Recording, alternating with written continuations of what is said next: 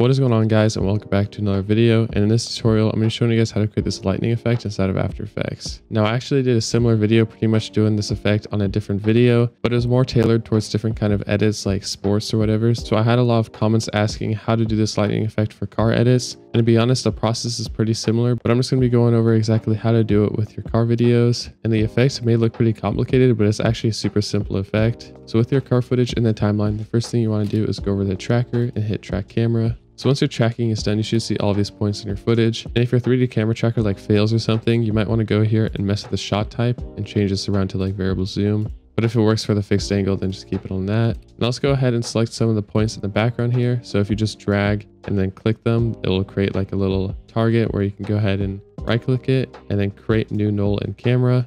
So now it creates two more layers. You have a camera layer and then a null layer. Now let's go ahead and duplicate our car layer. So hitting Control D, and we're just going to go ahead and delete the camera tracker on that top layer. And let's go into our rotor brush, double click the layer so it opens up in a new layer, and then we can go ahead and select our car. Once you have your first frame outlined, you can just go ahead and kind of skim through the rest of the frames, but it looks like it did a pretty good job. So let's just go ahead and hit freeze, and then we can go ahead and just close out of those layers. Now we can actually go ahead and add the lightning overlays. I'll have a link down in the description below where you can go ahead and download this overlay that I'm using. There's tons of other ones you can find on YouTube, and this is a pretty low quality one. So to be honest, you'd probably want something higher resolution, because if you zoom in here, it's very pixelated. So if you guys have any ideas or know different places or websites where you can find higher quality footage or motion graphic templates like this, then let me know down in the comments below, because yeah, this lightning isn't the best quality, but I think it will work for this video. So let's just go ahead and drag that into our timeline, and I'm just going to select one of these first lightnings right here.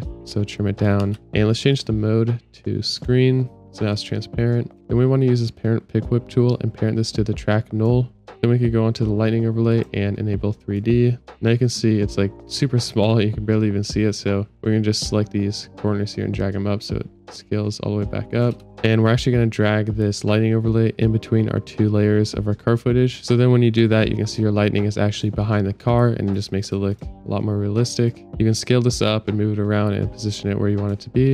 And now you can see it's 3D camera tracked to your footage. And basically what you want to do is just keep doing this and repeating that process, duplicating the lightning, kind of just moving it around. And what you could even do is right click the layer, go to transform and flip horizontal, and that's just going to flip the layer horizontally so it looks like it's a little bit different, but it's the same kind of lightning effect. And I'm actually going to drag this one above my car layer so it's in front of the car, and then we're just going to scale this up quite a bit. So now I have a lightning effect that's like in front of the car, which looks pretty cool.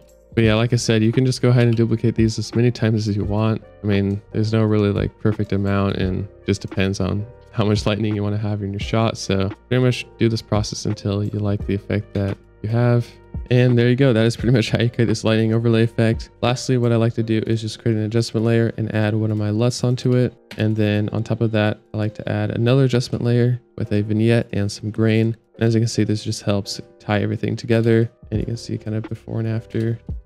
It just helps match the colors between the lightning and darkens the image a little bit. But yeah, if you found this tutorial helpful, then make sure to drop a like and subscribe to my channel, and I'll see you guys on the next one. Peace out.